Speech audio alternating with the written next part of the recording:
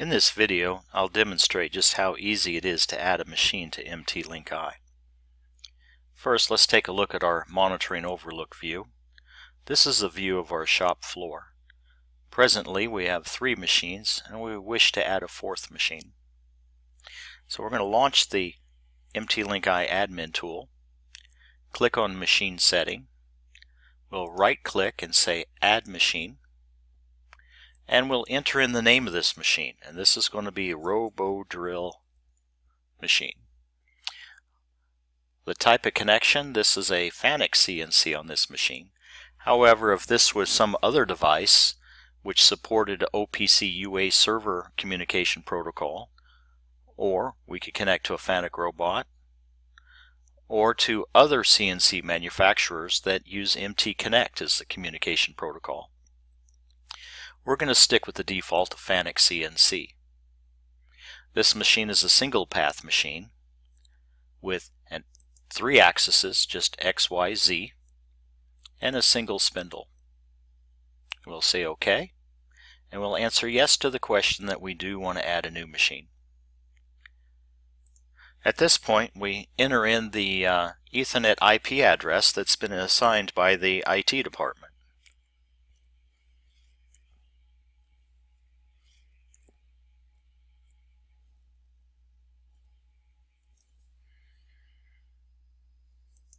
We'll leave the port setting and the timeout at the defaults. And this time setting has to do with whether or not we want the calendars and the clocks in the CNC to be synchronized with the PC server. Let's say yes, we do. Every 24 hours, let's sync them together. At this tab, this is the basic signal. This is part of the beauty of MT-LINKi, is that most everything is configured out of the box, which alleviates the need to really know all the different signal definitions and which to pick and choose. There are 42 signals related to the CNC itself, and for every servo motor there are 57 signals available. However, for the CNC, 18 are already set as the default to enable, and for the servos there are 29 that have been default enabled.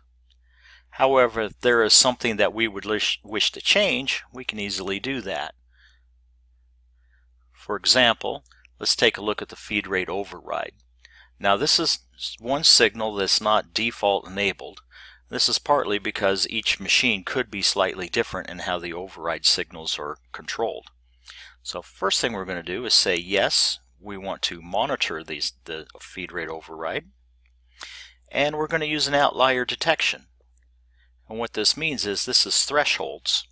So we're going to set it up so that there's a simple threshold checker, and we'll open up the parameter setting. Now what we'd like to do is monitor the feed rate override knob when it's set to a certain level.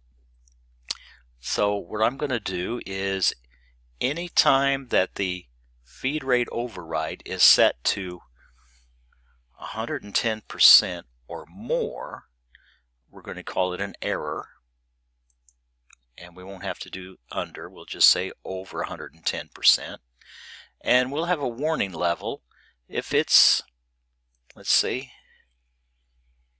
40% and under. And we'll just set this with no setting, so we're good.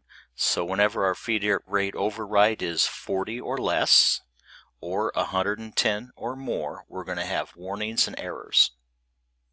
We'll say OK. Now let's take a look at the custom signal. Custom signal is where you could add if you wanted to monitor a PMC signal, or macro variables, or P-code variables. In this instance, let's take a look at a PMC signal. So we just simply enter in the address. I want to look at Y12 bit 3, and I want to sample it every 500 milliseconds. Say OK. We also have the ability to set up to monitor macro variables. However, I'll cover that in a future tutorial. At this point, we say OK. Now we go to Equipment Setting, and we'll say Add Equipment, and this equipment will be, we'll call it the robo drill.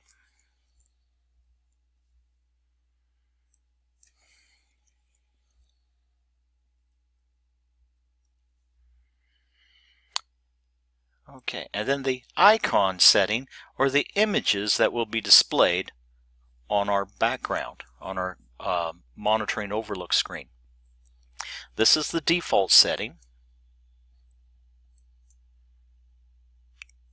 You can choose from a multitude of different defaults, from different angles and views,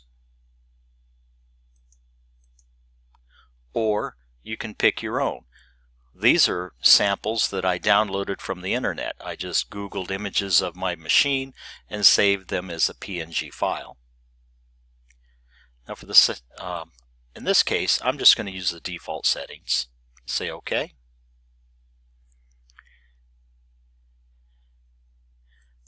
Do the simple signal assign area. We'll just choose Robo Drill.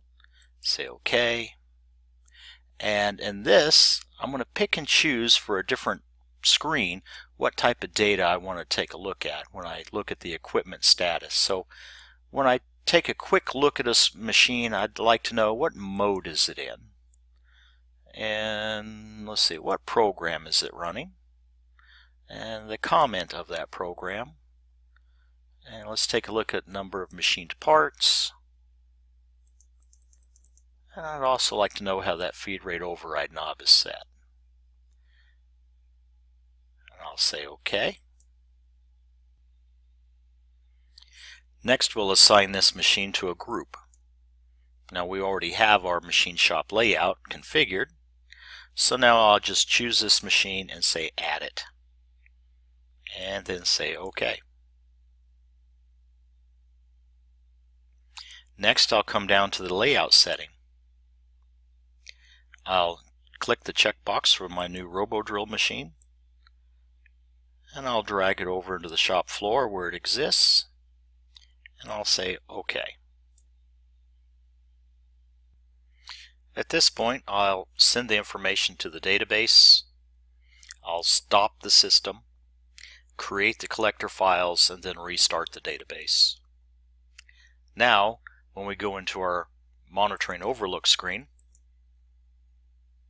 we now have our new robo drill machine on the shop floor, and we can now see when I hit cycle start that the machine's in production right now. So you can see that is very simple to add a new machine to their shop floor layout.